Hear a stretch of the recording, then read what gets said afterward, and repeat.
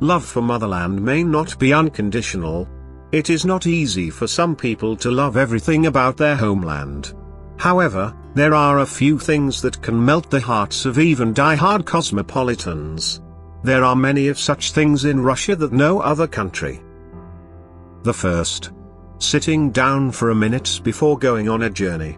An ancient national superstition says that if all members of a family sit down and keep quiet for a minute before traveling, the journey will be a success. At this particular moment, it may occur to someone in the family that they have forgotten their passports in a cabinet at tickets in the bathroom. The second. Boiled condensed milk. Caramelized condensed milk can be found in foreign supermarkets too, in confectionery or baking departments.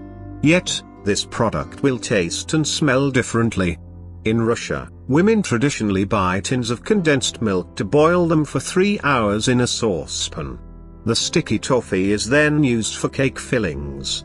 At times, a tin of boiled condensed milk may explode when being opened. One needs to completely cool the tin before opening it. The third. Knocking on wood not to jinx oneself. There are plenty of evil spirits around us, who always destroy our dreams.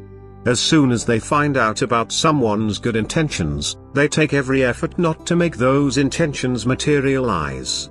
Therefore, wise people, as soon as they say their wish out loud, knock on a wooden object to scare evil spirits off. Even the Druids knew about this quality of wood. Most Russians still knock on wood, and this tradition is far from dying.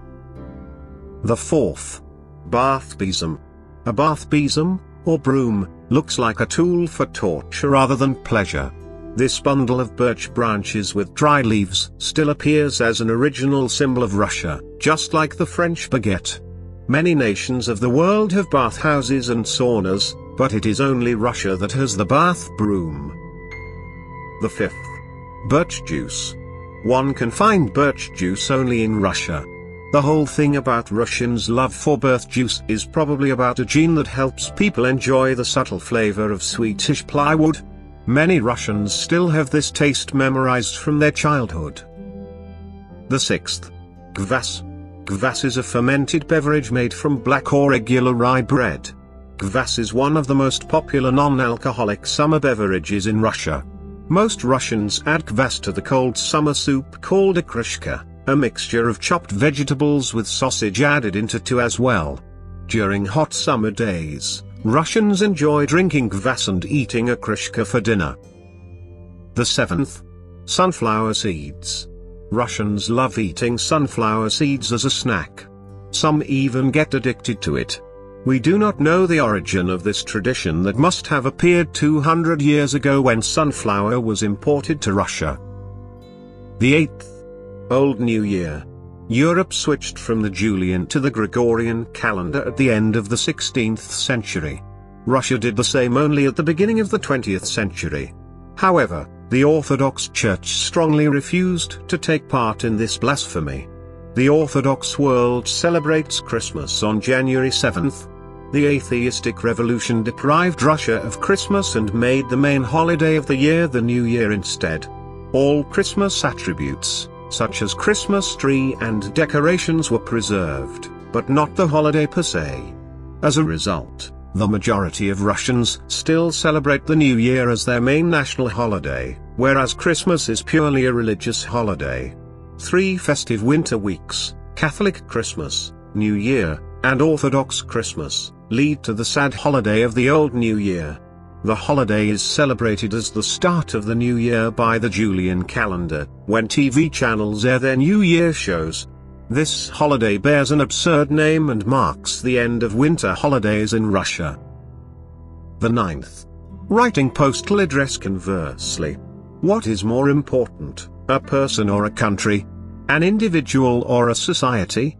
Philosophers may rack their brains for years to find an answer to these questions, but the Russian post had it solved years ago. A Russian starts writing one's postal address with the name of the country, followed by city, street, building and apartment number. The name of a person appears at the end. In all other countries, one first notifies postal services of the name of the person, who is supposed to receive a letter, parcel, etc. The recipient's actual address follows their name. The 10th. Dyeing Easter eggs in onions. To dye Easter eggs, many Russians traditionally boil them in onion skins. This tradition has its roots in poverty, when Russian peasants could not afford paints. Inventive Russians use a thread to wind it around eggs to create a striped ornament on the eggshell. It is worthy of note that eggs boiled in onion skins taste better. The 11th. Buckwheat.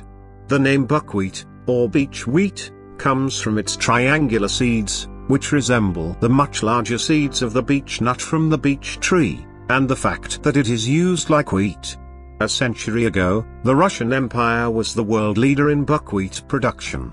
Growing areas in the Russian Empire were estimated at 6.5 million acres, followed by those of France at 0.9 million acres.